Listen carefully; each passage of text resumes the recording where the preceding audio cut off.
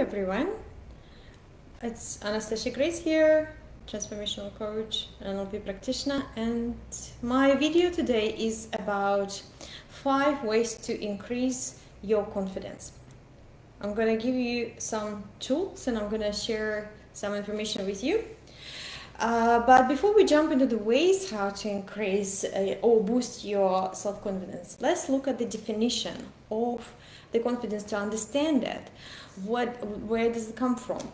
Wikipedia defines confidence as a state of being clear-headed, that your hypothesis or prediction is correct, that your chosen action is the most effective. Basically, it comes, confidence comes from trust. Basically, self-confidence means trust in yourself, that your choices are correct, that you trust yourself. It's a feeling of trust in your abilities, qualities, in your own judgment. And self-esteem is also closely connected to self-confidence. Because self-esteem is defined as confidence in own worth or abilities and self-respect. So those are very, as you can see, connected, and they kind of start affecting each other. If we don't have trust in ourselves and trust in our own judgment, that brings down our self-worth, and then furthermore reduces trust in abilities, and also brings down self-respect. So it kind of spiral down, isn't it? And sometimes you might feel less confident, say, in new situations that you have not been before. They're unfamiliar, so you don't have a proven record of your success. So that's where your self-confidence can be shaky. Or on the opposite, when you have a bad memories of past failures, or you didn't achieve a certain result, and that will affect your self-belief, self-trust, and hinder it. NLP has a great presupposition that I absolutely love. It says there is no failure, only feedback. And it helps us realize that failure is not an outcome, but it's just a part of process. You just do something, you try it, and you receive the feedback. Okay, that's not the right path, you know. I love the saying by Thomas Edison, I haven't failed, I have just found 10,000 ways that don't work. So that gives a different perspective in regards to confidence, isn't it? Especially moving forward with something new, and very relevant to business journey, entrepreneurial journey, which is always consists of up and down. When you look into this new endeavors from this perspective, you can remove self-judgment and you can remove self-criticism, and you can attempt your trials and challenges and new turns in your life and in your career much easier. I absolutely love the tool that we use in NLP, which is called parts integration. Parts integration is the process that allows to improve congruency in a human being, and also kind of brings the conscious and unconscious together, and also allows to eliminate unwanted behavioral patterns.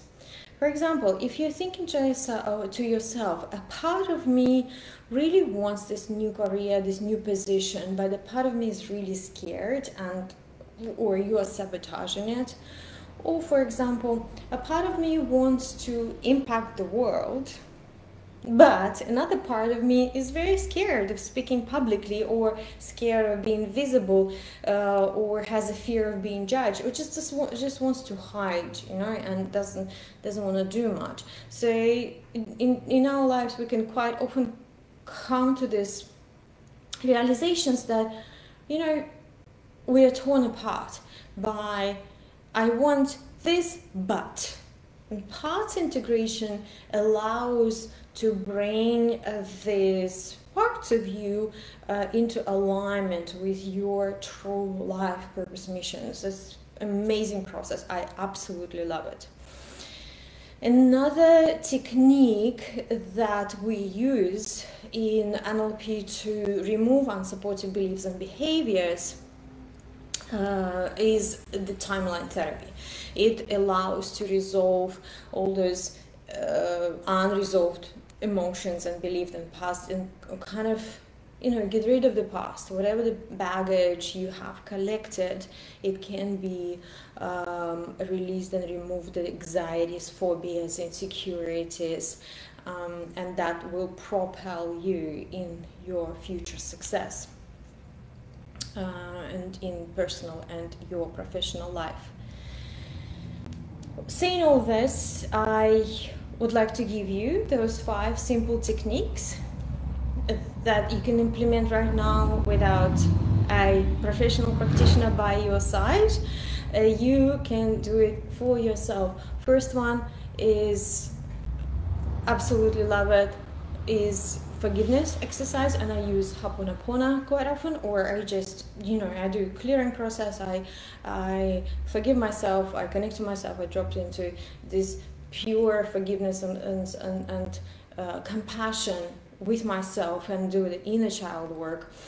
When I need to let go of the past regrets, you know, past failures, something that I haven't done and or have done and I'm not so proud of it, and that could hinder my success into the future, I use the forgiveness a lot, and it's huge. It gives you huge release, because it's really hard to move forward when you have a big baggage, heavy, you know, bag of stuff on your back.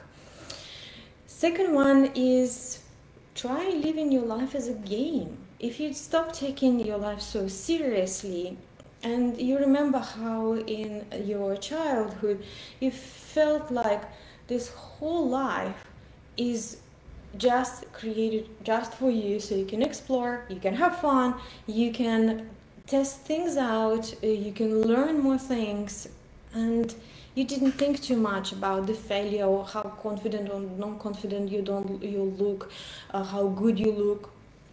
You didn't worry about all of that, did you? So what if you approach your life right now as a game that you're playing, and imagine yourself being a gamer rather than being that avatar that kind of all lost, confused in a little box, that you're actually a gamer and you can navigate this life much, much easier. Number 3, physical exercises. Definitely connecting to the body, connected to our body, our physical state will boost your confidence. It's just cannot not. Try pumping some iron and you will see how freaking confident you're gonna come out from the gym, going like, I can take on the world. Because it's not only changes our chemistry, our dopamine, serotonin increases, which gives you a more optimistic view on life, more positive view on yourself, but you also connect to your body, you ground better, your heart is pumping, your blood is pumping, endorphins are rising. You in that moment naturally start feeling more confident. And if you've seen any videos of Tony Robbins, or you have been to his events, he big thing that he always says is change your state, and usually he changes through physicality, going like yes and wow and pump. Just shifting your own state will give you that boost of confidence. Number 4, become your best friend, become your best supporter, ditch the self-abuse, because we are getting lost quite often in self-judgment, self-abuse. And I mean, how confident can you be when you have a, little attacker right here in your brain who can constantly bashes you, criticizes you, judges you, and tells you how wrong you do things? And how much more confident you will be if you have a best friend here. your best supporter, your best cheerleader, going like, you go girl, yes, you got this, man. You know, no matter what, I'll be here, I'll support you, you are a winner for me. No matter what happens, I will love you. Even, you know, if you mess up the big big way, I'm still going to be here. Then you don't feel alone, you feel supported. And when we feel supported, we are much more confident. Don't seek the support from the outside, give it to yourself and feel the difference. And number 5, train your brain to calm down and relax. If you are prone to overthinking, to worry, you deal with anxiety in your life, then it's a must for you to learn and to train your brain to calm down. To become a master of your brain, your mind, there are many techniques out there that you can do at home by yourself: progressive relaxation, self-hypnosis, meditation, slow breathing. There are massive amounts of resources out there right now for you to cope with everything you deal with on a daily basis. All you need to do is just to want it and feel that you can. I hope that helps. Let me know what your thoughts are. Good to see you guys. Thanks for watching. Bye.